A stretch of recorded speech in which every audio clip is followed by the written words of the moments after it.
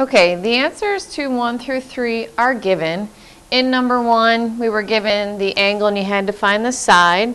So using cosine, x was approximately 43.49. In number 2, given the two sides to find the angle, you had to use the sine ratio. And on the calculator, remember, anytime you're wanting to find the angle, you have to use the inverse sine button. So the work would just be writing what it is that you're typing into the calculator. And then number 3, given two sides of a right triangle, to find the third side, you can just use Pythagorean theorem. So all answers were rounded to the nearest hundredth, so x is approximately 6.24. This radical 39 is an exact answer. Okay, I'm going to skip down to number 5 first and then come back to number 4.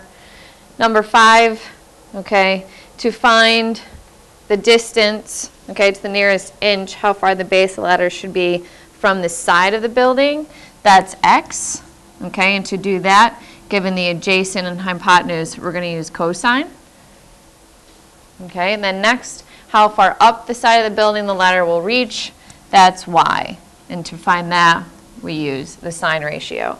So the ladder should be placed about 37 inches from the side of the building, and it will reach approximately 114 inches up the side of the building.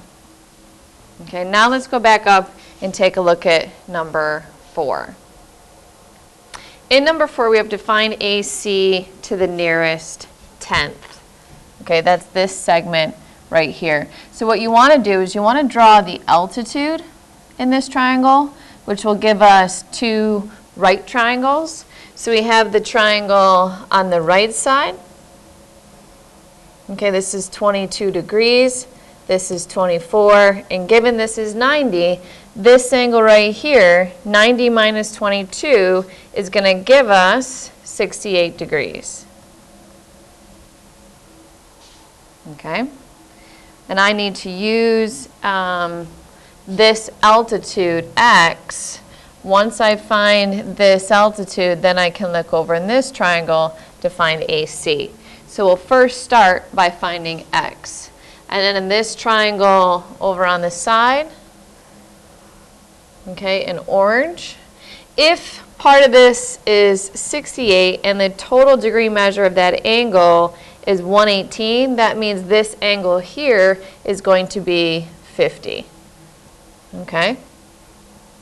So now let's start by finding x. So given the angle of 22, we have opposite over hypotenuse, which is going to be sine. So the sine of 22 degrees is equal to x over 24. And then x is going to be equal to 24 sine of 22 degrees. And I'm going to leave that in exact form.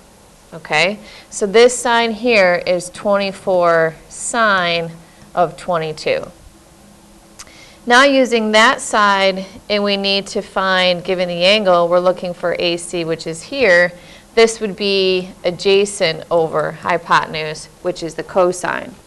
So cosine of 50 degrees equals adjacent, which is 24 sine of 22, over, let's call that question mark x in this picture. Okay, so it'd be x times the cosine of 50 degrees equals 24 sine of 22 degrees. Divide by the cosine of 50 degrees.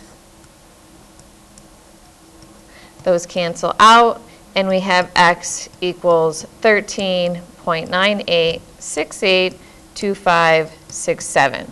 So rounding to the nearest tenth, AC is going to be approximately, that 8 is going to bump it up to a 10, so 14.0. Now I'm going to go back to the extra credit that we had in the day 5 warm-up, which is number 9, because it's a similar process. We want to find AC, so we draw the altitude to give us two right triangles. Okay, I'm going to call this x, this y, because length AC would be equal to x plus y. Given this is a 35-degree angle, I know this is 55, so that it adds up to 90, and since the whole is 88, this side must be 33, and then that would give me an angle of 57.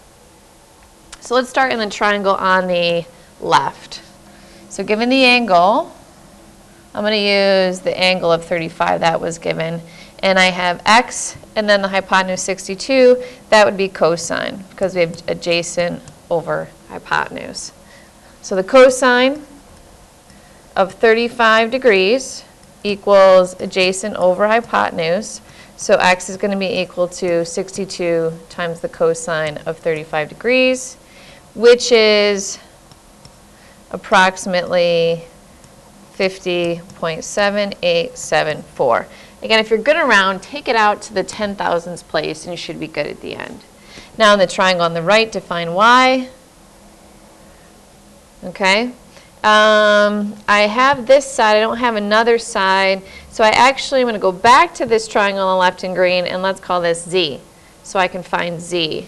So the sine of 35 degrees, because z would be directly opposite, is z over 62. So z equals 62 sine of 35 degrees, which is approximately 35.5617. Now that I know z and I'm looking for y, that would be the tangent ratio. So let me switch to red. So the tangent of, I'll actually use 33, because it's going to be y over z. Okay, and the reason why I'm doing that is because I'm going to put z in the denominator and the y in the numerator, which is the unknown, so it's simply just going to be that product. So the tangent of 33 equals y over z, which was 35.5617 rounded. So now I just need to do that cross product to find y.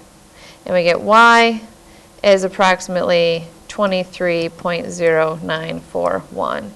Adding the y together with the x, AC is approximately 73.9.